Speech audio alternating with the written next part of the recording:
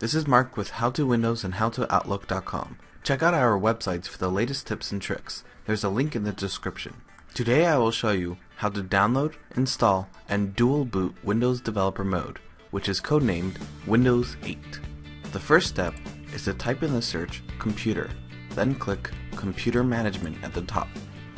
Next, click Disk Management. Now right-click the main disk and press Shrink Volume. This program works in megabytes, so go to the website in the description and convert the gigabytes wanted into megabytes. Now type in the amount of gigabytes you want. Make it at least 35 gigabytes. Copy and paste the conversion into the program.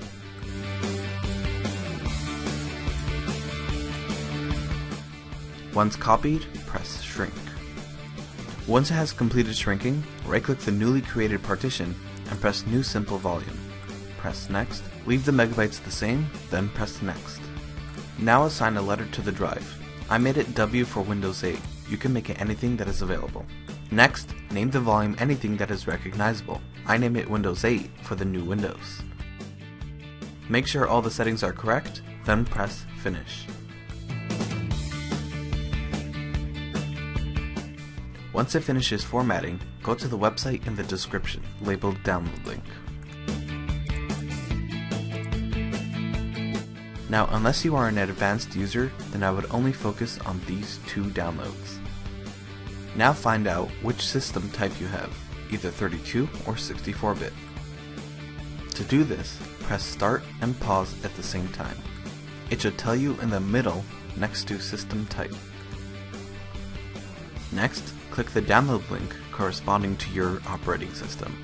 This can take time to download as the file is from 2.8 to 3.6 gigabytes. Once you finish downloading the file, burn it to a DVD by right-clicking it and press Burn Disk Image. You must have a DVD burner and a blank DVD for this step. Next, double-click the Install in Computer.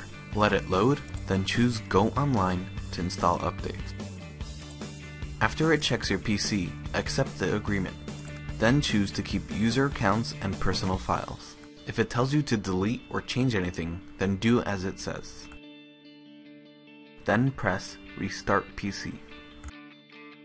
Once it boots from the CD, press Next. Then press Install Now.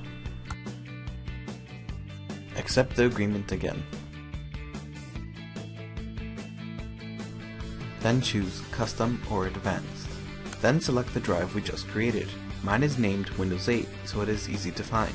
Press Next once it's selected. You can leave your computer for about an hour. It will install Windows, then restart a couple of times.